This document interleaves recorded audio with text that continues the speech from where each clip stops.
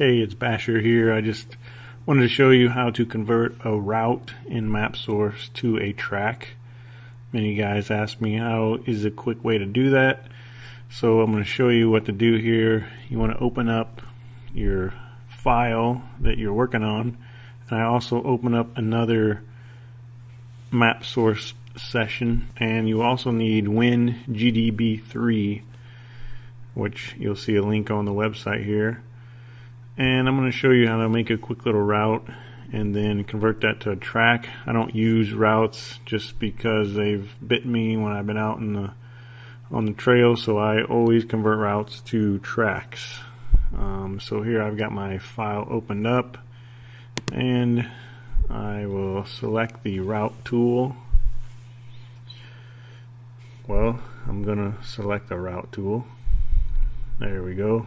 And I'm going to start here, and I'm going over to this campground here, so I'm going to let it auto route, and there you see the route it created. And then I'm going to copy this to the clipboard, so I'm going to right click on the file, copy, go to my second Mapsource version and paste it in, and I see that it's there. I don't really need to look at it.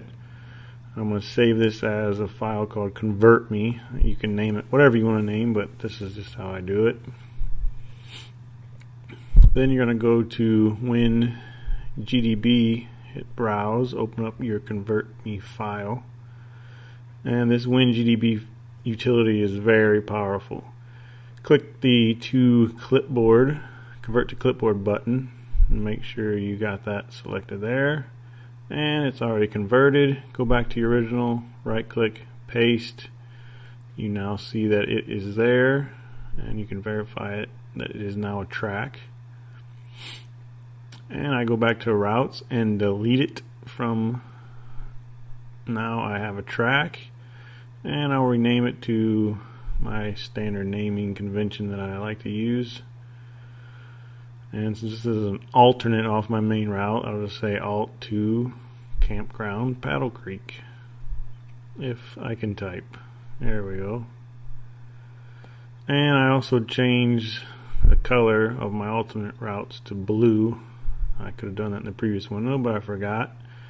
And there you have it. My route is now a track.